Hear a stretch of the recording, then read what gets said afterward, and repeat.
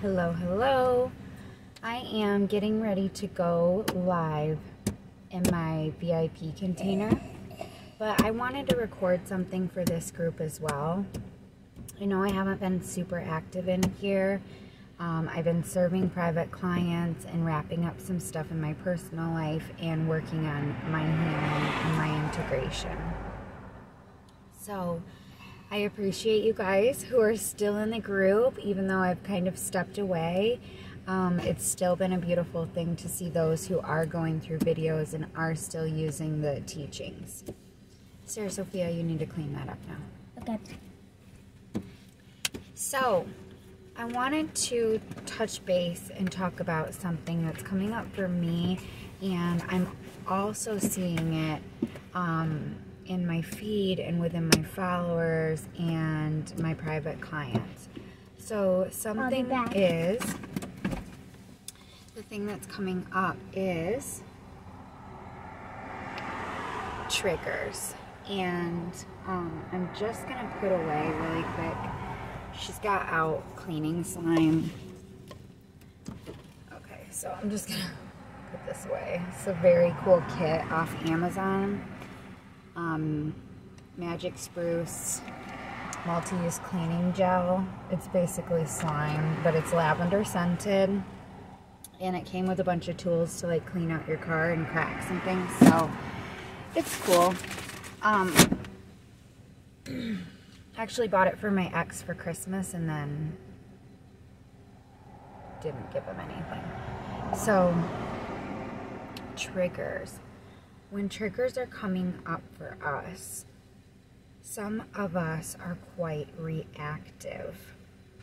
And I want to see people get to a position where they're able to, hopefully through meditation, but if you need private mentorship, that's okay, and give yourself grace about that.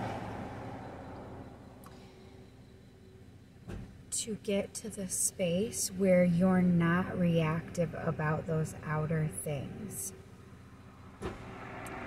When a trigger comes up, and please know that you don't have to understand what the trigger is or who it is or any of that. You feel it in your light body. It can present as anxiety, fear, shame.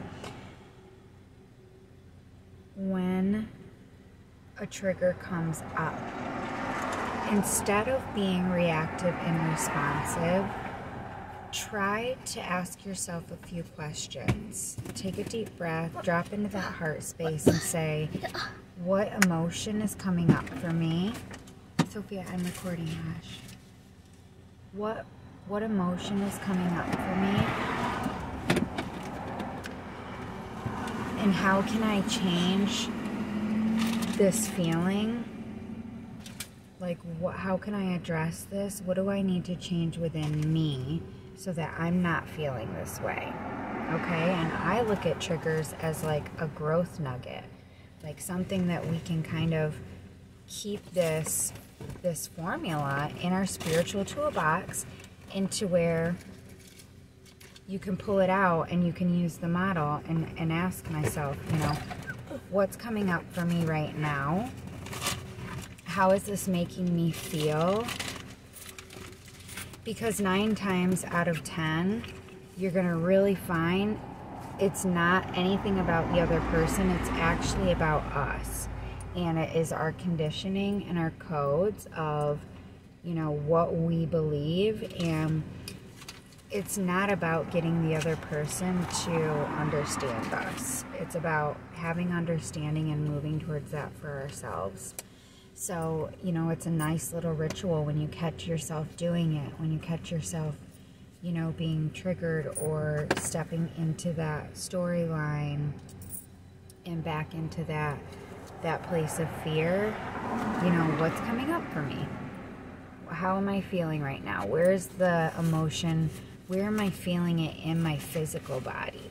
Okay, and that's where we can start to do body scans and things like that.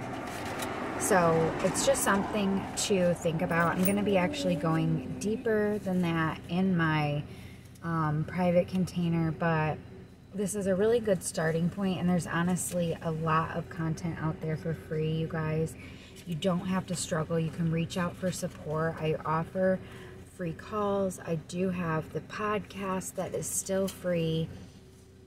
I've got some stuff on YouTube, but I don't have a ton up there yet. And so just like really give yourself some grace, but also don't stray from asking the questions and addressing the emotions that are coming up. So I hope you guys have a great weekend and are safe, but also make sure that you're continuing to do that inner work.